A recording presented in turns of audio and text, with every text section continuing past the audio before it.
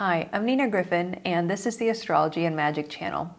Today, we'll talk about the astrology of November 2021. Yes, it's almost the end of the year. I can't believe it. First up, I wanted to say thank you to all of my wonderful patrons. If you would like to join my Patreon, where we talk about astrology and magic, and that provides a lot of content exclusive to patrons on these topics, as well as the popular Magical Elections monthly document, please go to patreon.com/Nina Griffin. Now, let's talk about October and to see how that leads us into November. So in October, we had 3 of the classical planets and then also Pluto turn direct. So I think that the end of the month particularly brought a sense of forward movement and maybe even optimism, whereas before we might have felt kind of stuck and stagnant. Some of the more, I think, angry and aggravating energies that we've been experiencing from September and the first half of October calmed down a little bit in the second half of the month as Jupiter stationed direct, and of course Jupiter is one of the key planets of peace. The October 20th Aries full moon, which would be effective for 2 weeks, so a little bit into early November, was on Spica and opposed Mars in Libra. So we definitely felt some tensions between what we know is good for us communally as people, and then the things we may want as individuals. What's interesting is that we had this series of Mercury-Jupiter trines, and I had thought that they were about vaccine approvals for kids under 12 in the US, but they were actually, at least one of them coincided with a vaccine mandate for students in California. So looking ahead at November, we have fewer aspects than in other months, but what we do have carries an extra punch. The 4 key events are Mercury and Mars squaring Saturn, Mars opposing Uranus, then we have a lunar eclipse, and then Mars's morning rise. And of course, we'll talk about each of these in greater detail when we come to their particular week. So week 1, we have the new moon at 12 degrees Scorpio. Now this is another Mars-ruled lunation. And this time we are also conjoining Mars with this lunation. I think that Mars in Scorpio is a more subtle experience than we have seen, for example, with Mars in Aries. And in Scorpio, Mars is in his domicile, but his activity is harder to see. And this is because Scorpio is a nocturnal sign, but nonetheless, it packs a significant punch. Collectively, this lunation will impact, I think, real estate and other Saturnian industries, due to Mars squaring Saturn. There could be real estate slowdowns. There could be real estate panics in some places, such as China, which has had a dramatic housing crash over the last several months. The same day, November 4th, the Sun will oppose Uranus. And normally I wouldn't put a lot of stock in that. However, this is important now because this triggers the ongoing Saturn-Uranus square. As predicted, COVID cases have started rising in places that haven't had an upsurge since spring, including much of Europe, which had handled COVID fairly well. So this aspect, November 4th, will then lead into December's 3rd and final Saturn square Uranus. If you haven't watched my annual forecast, which is available on YouTube, you will know that the Saturn square Uranus is very much linked to pandemics, and it has brought various epidemics and pandemics over the years. Now, November 5th, Venus will enter Capricorn, and I think that Capricorn is a nice placement for Venus in many ways. It's dynamic because it's cardinal, but Saturn adds some guardrails to Venus's excesses. Venus will be in her own triplicity by day throughout her time in Capricorn.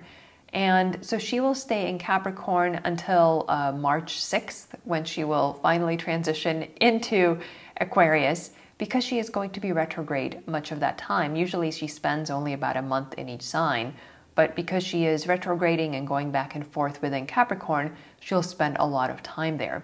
So I think that entertainment, socializing, pleasure, enjoyment is now going to be more adult and responsible, and it's going to be enjoyment with a purpose. It's not going to be just, hey, let's live for today. I would also predict lots of time with grandparents, who of course are ruled by Saturn, the sign that rules Capricorn. Now, November 5th, same day, Mercury enters Scorpio, and Mercury doesn't have dignity in Scorpio, except for a few degrees in the middle as a bound lord. And so this is not a great placement for Scorpio in terms of essential dignity, but it's not terrible. It certainly changes the dialogue from being very argumentative and in your face, which is a Mercury in Libra placement, but it's going to be much more, of course, subversive, conspiracy-minded, but there's also the possibility of information coming out regarding toxins and poisons of various kinds because, of course, Scorpio rules those things.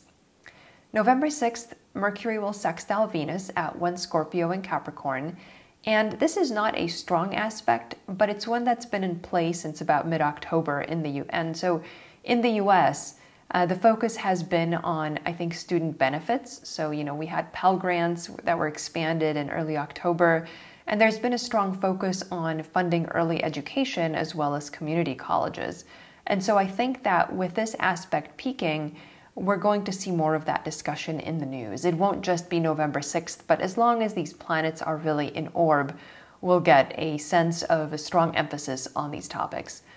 On a personal level, obviously, we can be very persuasive and charming now, especially if these planets are doing anything or transiting anything in our own natal chart.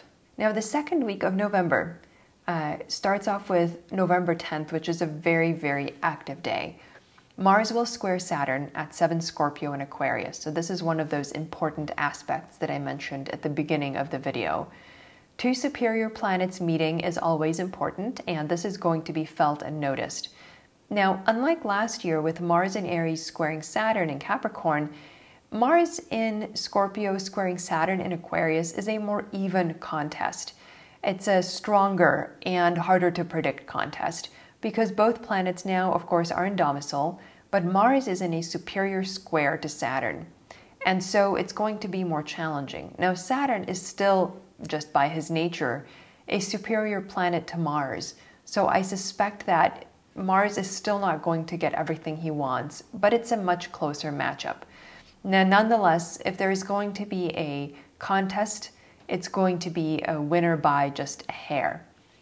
Now, the thing about Mars squaring Saturn is that this is a powerful activation of the ongoing Saturn-Uranus square. It does dramatically increase COVID cases, as well as the overall societal negotiation between anarchy on the one hand, which is Uranus, and authoritarianism on the other, which is Saturn. Now, it's definitely Mars getting in the mix. It means that the status quo is going to be destabilized. And so that negotiation, that discussion, that agitation about where are we on the spectrum, where do we need to be, is going to really start over again.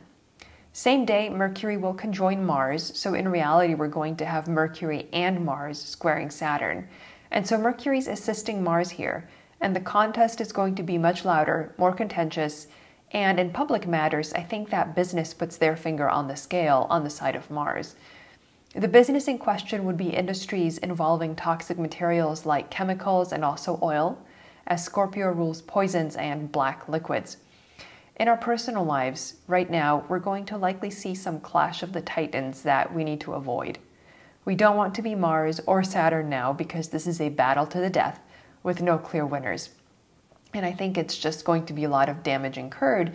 So this is something where we just want to distance ourselves. Don't be Mercury, don't be Mars, don't be Saturn. I know that's a lot of don'ts, but I think it's safer that way.